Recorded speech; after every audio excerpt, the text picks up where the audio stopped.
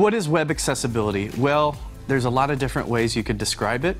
If you're familiar with the physical space, an accessibility feature of a building would be an elevator or a wheelchair ramp. You might have been in a hotel or a public museum or some other space recently where you could have seen like, hey, there's like this shiny sign with these raised dots. Well, those are Braille signs for people who are blind. So take that same concept. If you're thinking about how do you make a virtual space, a website, how do you make those so that people with disabilities can use them? So some of the other big tech companies now have dedicated groups just towards accessibility. They have engineers embedded into each of their application groups that take care of accessibility because they realize things have to be built accessible from the ground up in order to widen their customer base.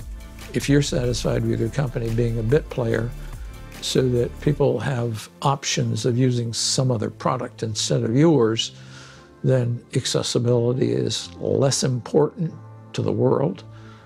But what CEO wants to take that as the goal as his taking over a company? I don't think so. We're seeing a lot of demand right now for accessibility from our clients for two main reasons. Firstly, they see that this is something that makes sense from a business perspective, both to broaden their market and also to get the most value out of their employees. But secondly, because we're seeing an increased focus on the legislative side of this, we're seeing a huge influx of lawsuits if you're not being accessible. The most common way of presenting data or information is using a visual layout, some kind of a chart or table or graph. And for people who can't look or who can't see, that's clearly a problem. We're so familiar with looking at things that we sometimes fail to imagine what it's like for people who can't use their eyes to gain access to the information. If you look under the hood of our technology, what you'll find is that we're making the data available in an organized fashion so that assistive technology can render that in a way that's meaningful to its users.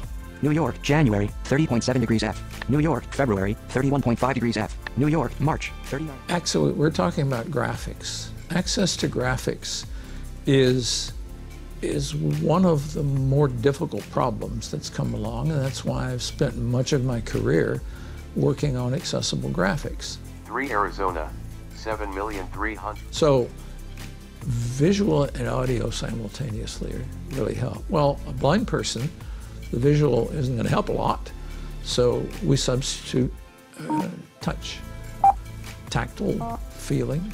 Sonification is the intentional use of sound to convey information. We're not just describing something, but we're using often musical tones to convey to a listener what's going on in their data set. This method, sonification, allows people who can't look or can't see their data to access that information. If your eyes are busy looking at one part of your Bloomberg terminal and there's markets are changing in another part of your terminal, if you can hear those other aspects of your data, other data sources changing, then you have an additional channel of information to process. The most important thing for any accessible solution is that it's following open standards so that assistive technologies can make use of it. 1. Asian Pacific Islander Cultural Center, $104,252. Image, Cultural Center grant amounts, bar series with 6 bars, region. 2. Queer Cultural Center, $104,000. The way we've dealt with that in Highcharts is we're using these standards and using these technologies maybe in ways that they weren't necessarily originally intended, but that gives us the best behavior with current technology. I would kind of look at the work we're doing as hopefully helping inform the standards makers on what they need to work on next. A partnership like the one that Georgia Tech has with HiSoft involves both leveraging the research that we've done in academia for years and years and years in order to understand really deeply how do you use multimedia and multimodal graphs, and using the breadth and depth of HiSoft's penetration into the market to make sure that all of those best practices and research findings make their way into products and get proliferated out into the market. And a company that is established and has products out there that are highly inaccessible often just has to go back and redesign their products and rebuild them to make them accessible. And they would argue that the gain they get from a relatively small market segment is not enough to justify their cost.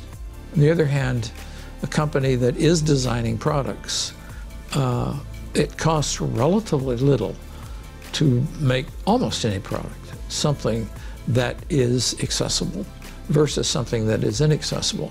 If you're going to grow your company and make it a powerhouse, to make it something that becomes the de facto standard for anything, and it's not accessible, then you're in line for a lawsuit from the NFB or goodness knows who else, because you're blocking people with disabilities from using your product. And as such, you have to think about accessibility early, and it's an important thing to keep competitive in a market.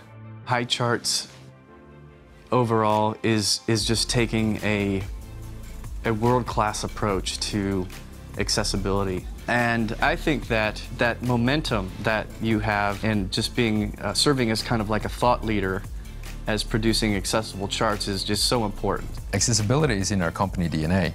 It's always been our mission to make data easier to publish and to consume.